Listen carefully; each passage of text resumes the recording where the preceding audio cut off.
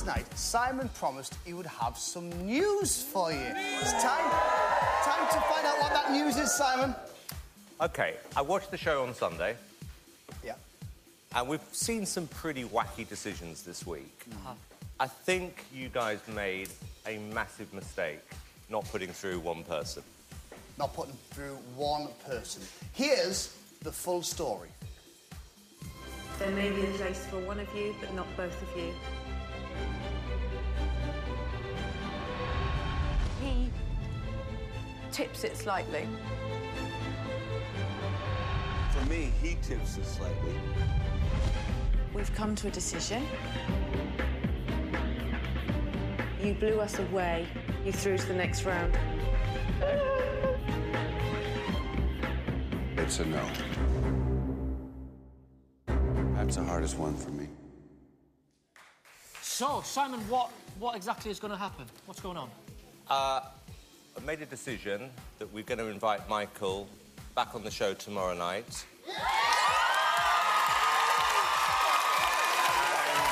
He's going to be on the same show as Razzie, and this time we're going to let the public decide as to which one is the best answer.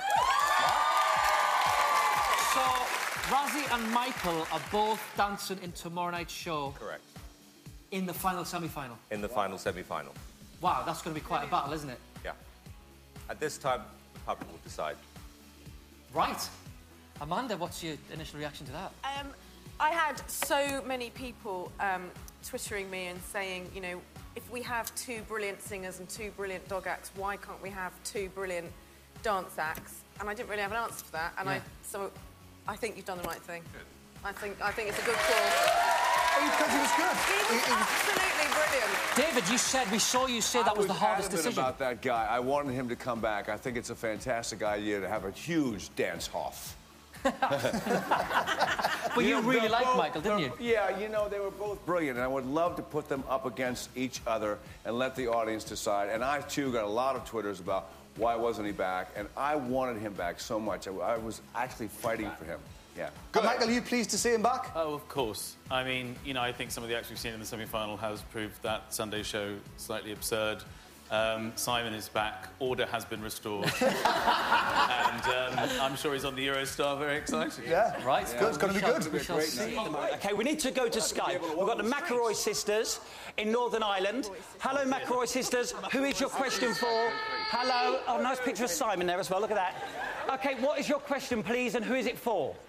Our question for Simon. Hello. Simon, you tried McElroy through. Wait, we lost him. OK, I'll repeat that. OK.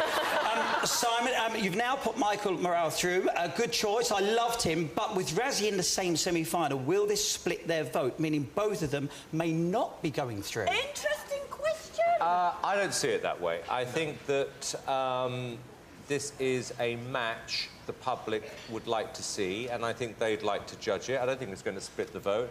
And I think the best person will go through. And this is the one competition I genuinely wanted to see when I saw the show back, because I thought they were both phenomenal. If you were at home and you had to vote, who would you vote for? I would have gone for Michael. Thank you very much. OK.